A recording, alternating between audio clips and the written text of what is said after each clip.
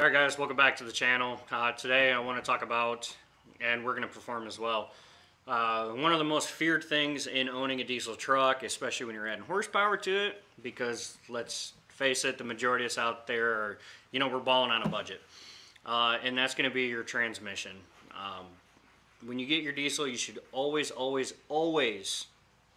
service your truck when you get it, okay? Like I said in the last video that I did on a similar subject, just because they say it don't mean shit. Unless they got documentation that proves, and they can prove exactly what fluid was in it, still do it. Seriously, save yourself the money and just go ahead and do it. A lot of people will say, oh, I've never changed my fluid, da, da, da, da. Cool, that may have worked for you, but if I do that and it breaks, you're not paying for it. I don't expect you to pay for it, but you get where I'm coming from. It's not your pocketbook.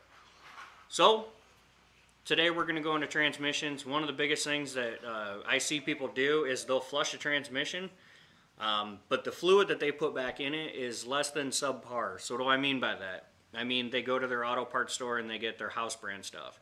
And let's face it, I mean in a pinch, topping something off, it'll work for a minute, it'll get you by. But when you start talking about these diesel trucks and these transmissions, viscosity is huge, especially with these Allisons. A lot of people don't know, but unless it's TE 25 certified, trans ain't gonna like it. And again, there's gonna be that guy out there, I've got blah, blah, blah, blah, blah.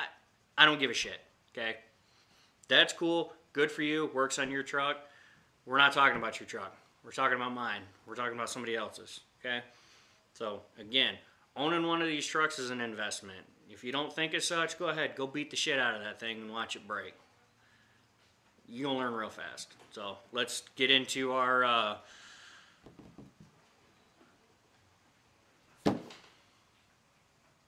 patient of the day.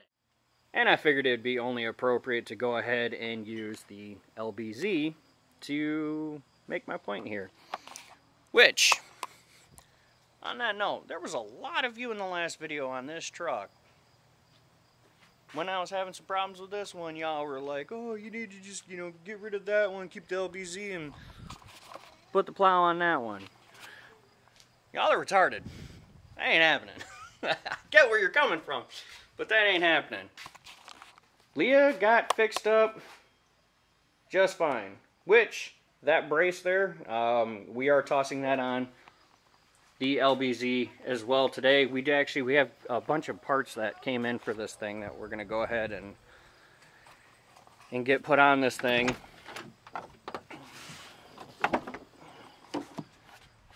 First box being, obviously, you can see it coming from Merchant Automotive there. Their link will be down in the description below. Again, I don't get paid to use their stuff. They're local to me, and I've had nothing but great things to say about it. On top of not getting paid for something and using a great product, never having any issues, got that air dog right there. So today, at least this part of the video, we're going to go ahead and just get started by servicing the transmission. This truck does have a built trans in it. The only reason that we are servicing the trans is because the pan is leaking. This truck had a lot of good money tossed into it. However, the previous owner, they didn't really stay on top of things the greatest. So we're just ripping off a few band-aids and we're healing the wound like it should. Oh, that's dangerously loose. Alright. So one of the first things obviously you guys want to do is pull your drain plug and let this thing drain.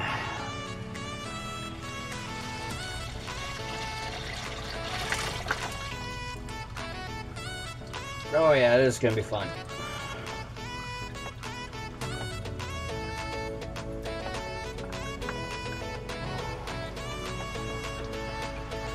Oh yeah, this is fun already. Already.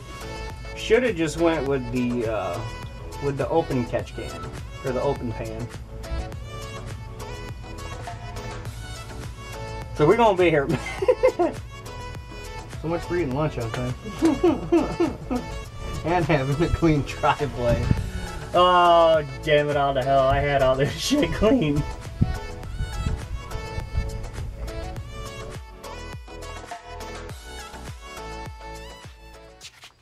Now that we've got it drained and this transmission fluid done disrespected the shit out of my clean driveway, we're going to go ahead and we're going to drop the spin-off filter here for the Allison.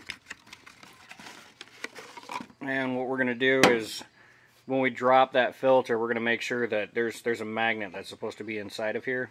We're going to go ahead and pull that down, clean it off. Really though, make sure that there's a magnet on this. I can't tell you how many trucks that I've come across that people have thrown away the magnet on the old filter because they didn't know it was there. So, you know, be cognizant.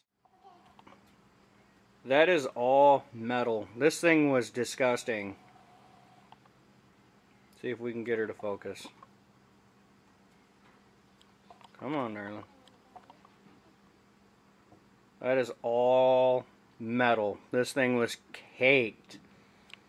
Completely caked. This right here is exactly why the whole just, forget about it. If I don't know about it, it'll be fine method doesn't work. This is why you want to flush things. That's just the magnet from the spin-on filter. There's one in the bottom of the pan too. So when we go to clean out, and remember, this truck has a built trans. So really, guys, if the proof's in the puffin, trust me, doing a fluid change and all that and a service on the transmission is going to save you so much rather than just taking somebody's word for it and going, nah, it'll be fine. So next step, obviously, this is why you want that magnet on the filter. The whole point of it, the magnet did its job, so that's good. So we are going to get the magnet cleaned up the rest of the way. We're going to get it onto the filter here, throw just a little bit of fluid in it, and put that back on, and then we are going to drop the pan. I'll show you guys the inside of the pan once that comes down. Alright guys, now I remember a while back when I did the initial flush on Leah here, everybody gave me shit. They're like, you don't ever have to do the internal filter, man. Like, that's why you only do the spin-on filter, bruh. But again, the whole reason why I'm making this video is because there's a lot of idiots out there that don't do any of them. And then we get left with messes like that. See how disgusting that is? Look at, let's see. See all the shit within the pan there? Look at that. Look at that. Seriously guys, don't let anybody ever make you feel goofy or silly or retarded because you want to take the time to flush shit in your vehicle. It's not the end of the world, but that could have been bad had it not been caught. Something to keep in mind. Look at that. That's the magnetic plug on the drain plug for the trans. Look how thick that is. Look at how thick that is. It's case number 2. So, now I'm not, this trans isn't toast. And I'm not coming down on the people that built the trans or anything like that, because the trans was solid. This right here is neglect. Don't do that. This is what happens when you neglect shit. I'm telling you. Yeah, oh, the magnet's picking it up. You see how thick that is on the magnet? At some point, it's not going to be able to catch it as effectively as it should be. That magnet's not as strong as it should be because it's covered in shit. So, guys, don't neglect the service. We service things for a reason.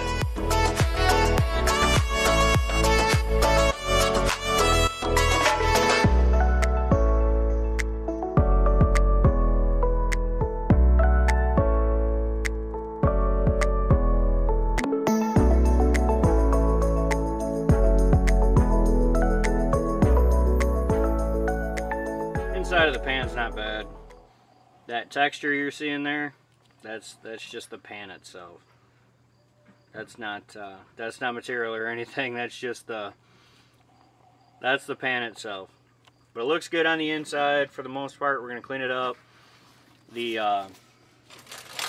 actual inside of the transmission looks good too. Focus. We're gonna drop the interior interior filter there. And go ahead and toss another one in there, and then button everything back up. Put fresh fluid in it and call it a wrap on this one. We are, however, going to also be installing the transfer case brace. As you can see, this thing already has merchant motor mounts on it. So let's see, we serviced that the last time we were underneath this truck. So like I said, we're going to button all this up in here, and then we are going to go ahead and throw that brace on there, and then pretty much call it a day on the 6-speed transmission service. Well, this LBZ is just, the truck loves to give. So we're gonna pause and take a little break here. On the LBZ right here, where the little tab here for the dipstick is mounted, somebody got a little aggressive with it and tore it, so it's actually leaking fluid out as we're trying to fill it. So I'm just gonna cram some RTV in there real quick, just so that way we can get this damn thing filled up. I have it's Permatex, it's right stuff. The stuff sets pretty quickly, so we're gonna go ahead and toss that on, because I don't have another dipstick tube right now that I can use. I don't frankly have the patience. I'm fighting weather, but we're going to go ahead and toss this. I'm not going to be doing any type of how-to on this. I'm just throwing it on the truck. These things are pretty self-explanatory. They're straightforward. The instructions that come with them, they're really hard to screw up. So I will catch up with you guys when that's done. Thing of freaking beauty, ain't it, folks? Yeah. Alright, so we are, like I said, I'm not going to go too crazy into, actually I'm probably not going to say much about it. The instructions that these guys give are, you really can't screw it up. But we're going to go ahead and toss this on the truck now.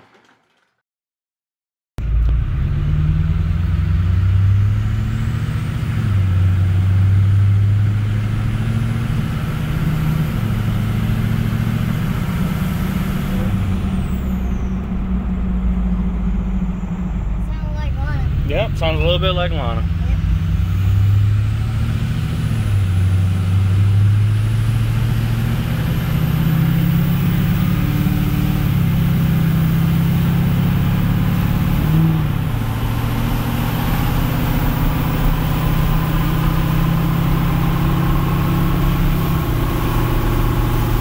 Little low on fluid still.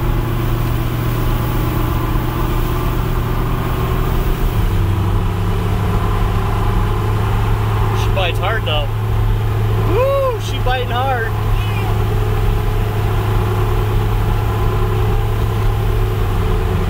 And there's lockup.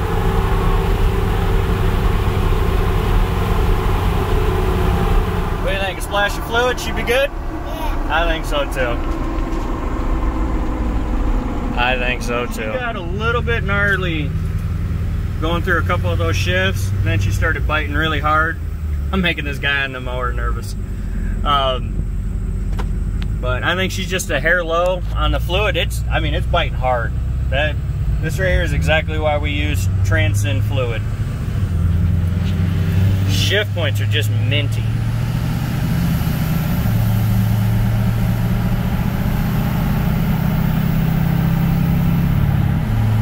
Yep, that little bit of slip there and forth. We're just a hair low on fluid.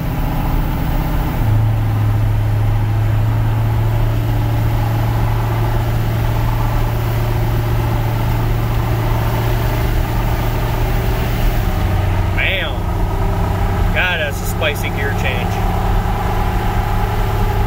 And lock up. Beautiful.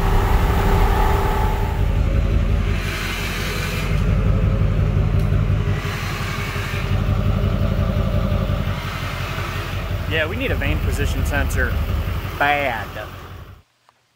And that right there is going to put a wrap on the LBZ. Look at that. Got a little bit of fuel dripping. So I guess we're going to have to put a clamp on the old push lock. Actually, we got our air dog installed. We went ahead and we flushed the transmission. Got that all good. There is a bit of a puddle underneath it right there because the dipstick tube leaks. That's where I backed it in a couple times and kept filling it up. So that's nothing to shake a stick at. That ain't nothing that I'm worried about. This thing needs a serious day at the spa where we can get all the paint correction and all that done to it. It needs headlights, needs an exhaust, and I really want to pull the trigger on some gauges. Usually we run autometer in everything that we have here because that's all I've ever run. I mean, they work amazing, never had any issues with them, but I think this go around I might want to try some ISPRO gauges in it just because they work. I've wired them before and I like them. And also, autometer doesn't exactly offer fuel rail pressure and all that. Camera died, but anyway, like I was saying, I think I want to try ISPRO gauges out on this, and I think it'll work pretty good for it. But like I said, this thing needs a serious detail. Needs to be cleaned up, needs gauges. Needs an exhaust. There is an S&B intake on the way for it. We're going to be taking off the HSP one. If you guys remember, that thing was pretty chewed up on the inside. So there's that. But I mean, this truck's got a lot of potential. You know, it is studded. It's got the fluid amper on the front. It's got the merchant motor mounts on it. It's now got the transfer case brace on it. This engine was rebuilt. This truck was completely gone through. It does need a vane position sensor, as you guys heard, but this is all little stuff. And you know, sometimes the best way to fix a vane position sensor is to just put a 68mm charger on it. So options are endless. But anyway, that's what I got for you guys. There's another one on the LBZ there. We're actually going to go ahead and take this out of here for lack of space, and also because, well, I didn't have a plate on it. But we are going to go ahead and start into the next video, and we are going to get our girl Leah all taken care of. We're going to put this fresh unit in. Look at that, we got another merchant brace, and we'll see you guys on the next one. So